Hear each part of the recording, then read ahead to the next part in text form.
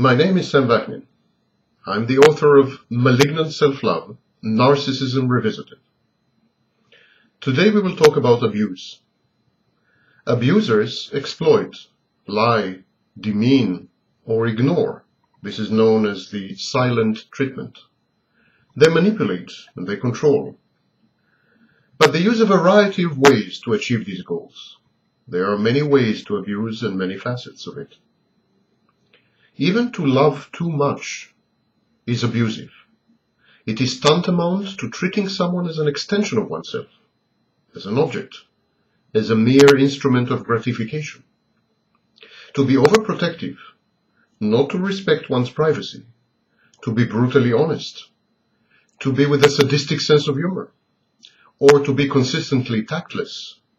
All these are forms of abuse. To expect too much, to denigrate, to ignore, are all modes of abuse. There is physical abuse, verbal abuse, psychological abuse, sexual abuse, financial abuse, and even legal abuse. The list is long. Most abusers abuse surreptitiously. They are stealth abusers. You have to actually live with such an abuser in order to witness the abuse and discern it. There are four important categories of abuse. The first one is overt abuse. This is the open and explicit abuse of another person. This is the type we are familiar with. Threatening, coercing, beating, lying, berating, demeaning, chastising, insulting, humiliating, exploiting, and ignoring, silent treatment, devaluing, unceremoniously discarding someone, verbal abuse, physical abuse, sexual abuse. They are all forms of overt abuse. But overt abuse is only the tip of the iceberg. There is a second type, which is control and abuse by proxy. If all else fails, the abuser recruits friends, colleagues, mates, family members, the authorities, institutions, neighbors, the media, teachers. In short, the abuser recruits third parties to do his bidding.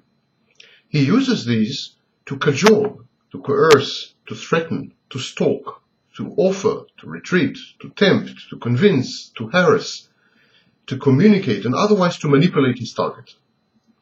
The abuser controls these unaware instruments exactly as he plans to control his ultimate prey and victim. He employs the same mechanisms and devices with these intermediaries as he does with his ultimate targets. And he dumps his props unceremoniously when the job is done. Another form of control by proxy is to engineer situations in which abuse is inflicting upon another person. Such carefully crafted scenarios of embarrassment and humiliation provoke social sanctions, condemnation, opprobrium, or even physical punishment against the victim. Society or a social group thus become the instruments of the abuser against the unwitting victim or prey. So how do you cope with such abuse by proxy? Well, often the abuser's proxies are unaware of their role. So expose him, inform them, demonstrate to them how they are being abused, misused, and plain used by the abuser. Trap your abuser. Treat him as he treats you. Involve other people. Bring it into the open. Nothing like sunshine to disinfect abusive behavior. The third category of abuse is what I call ambient abuse or gaslighting. It is the fostering, propagation, and enhancement of an atmosphere of fear, intimidation, instability, unpredictability, and irritation. There are no acts of traceable explicit abuse. There is no manipulative setting of control. Yet the irksome feeling remains a kind of disagreeable foreboding, a premonition, a bad omen. This is what I call gaslighting, after the famous movie Gaslight. In the long term, such an environment erodes the victim's sense of self-worth and self-esteem. Self-confidence is shaken badly. The victim begins to doubt himself or herself. Often the victim adopts a paranoid, or a schizoid, avoidant stance, and renders himself or herself exposed to even more criticism and judgment.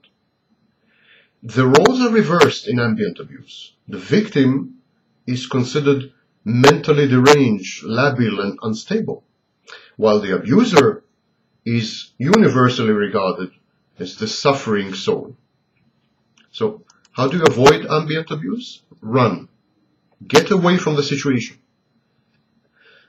Gaslighting often develops to overt and then to violent abuse. You don't owe anyone an explanation. Simply get away. You owe yourself your life. Bail out. The fourth category is covert or controlling abuse. It is composed of a few tactics. The first tactic is unpredictability and uncertainty. In professional terms, intermittent reinforcement. Let me explain. The abuser deploying this tactic acts unpredictably, capriciously, inconsistently, and irrationally. This serves to render other people around him dependent upon the next twist and turn in his mood, the next inexplicable whim, upon his next outburst, denial, or even smile. The abuser makes sure that he is the only reliable element in the lives of his nearest and dearest, and he does that by shattering the rest of the world through his seemingly insane behavior. He creates a roller coaster, a hurricane, a tornado. He perpetuates his stable presence in their lives by destabilizing their own. How do you avoid that? Refuse to accept such behavior. Demand reasonably predictable and rational actions and reactions. Insist on respect for your boundaries, for your predilections, preferences, wishes, and priorities. The second tactic is disproportional reactions. One of the favorite tools of manipulations in the abuser's arsenal is the disproportionality of his reactions. He reacts with supreme rage to the slightest offense. He punishes severely for what he perceives to be a transgression against him, no matter how minor. He throws a temper tantrum over any discord or disagreement, however gently and considerately expressed by others. Or he acts inordinately attentive, charming and tempting, sometimes oversexed. This is also a kind of disproportional, albeit positive, reaction. This ever-shifting code of conduct and the unusually harsh and arbitrarily applied penalties are premeditated. The victims are kept in the dark. The neediness and dependence of the victims on the source of justice and on the source of judgment passed, on the abuser in other words, these neediness and dependence are thus enhanced, guaranteed, nurtured, and consistently maintained. What to do? Demand a just and proportional treatment. Reject or ignore unjust and capricious behavior. If you are up to the inevitable confrontation, react in kind to the abuser's abuse. Let him taste some of his own medicine. Another tactic is dehumanization and objectification. The abuser dehumanizes his victims, treats them as objects. People have a need to believe in the empathic skills and basic good-heartedness of others. By dehumanizing and objectifying people, the abuser attacks the very foundations of human interaction. This is the alien aspect of abusers. They may be excellent imitations of fully formed adults, but actually deep inside they are emotionally absent or very immature. Abuse is so horrid, so repulsive, that people recoil in terror. It is then, with their defenses absolutely down, that they are most susceptible and vulnerable to the abuser's control. Physical, psychological, verbal, and sexual abuse are all forms of dehumanization and objectification. How to cope with it? Never show your abuser that you are afraid of him. Do not negotiate with bullies. They are insatiable. Do not succumb to blackmail. If things get rough, disengage. Involve law enforcement agencies. Tell your friends, inform your colleagues, or threaten him, legally of course. Do not keep your abuse secret.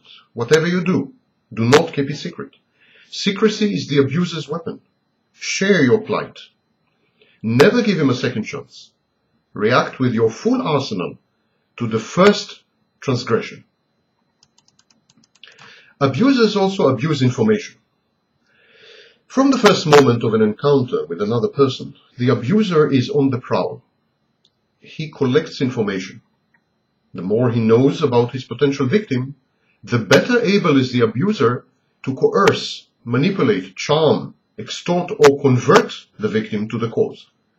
The abuser does not hesitate to misuse the information he gleaned, regardless of its intimate nature or the circumstances in which he obtained it. This is a powerful tool in his armory. How to cope with this? Be guarded. Simply don't be too forthcoming on a first or casual encounter. Gather intelligence. Don't volunteer it. Be yourself. Don't misrepresent your wishes, your boundaries, your preferences, your priorities, and your red lines. Do not behave inconsistently. Do not go back on your word once you have given it. Be firm and resolute. Abusers engineer impossible situations. They create dangerous, unpredictable, unprecedented, or highly specific environment in which the abuser is sorely needed. Abuser makes sure that his knowledge, his skills, his connections, or his traits are the only ones applicable and the most useful in the situations that he himself has wrought. The abuser generates his own indispensability. And how to cope with that? Stay away from such quagmires. Scrutinize every offer and suggestion by the abuser, no matter how innocuous and innocent it sounds. Prepare backup plans. Keep others informed of your whereabouts and appraised of your situation. Be vigilant and doubting. Do not be gullible and suggestible. Better safe than sorry.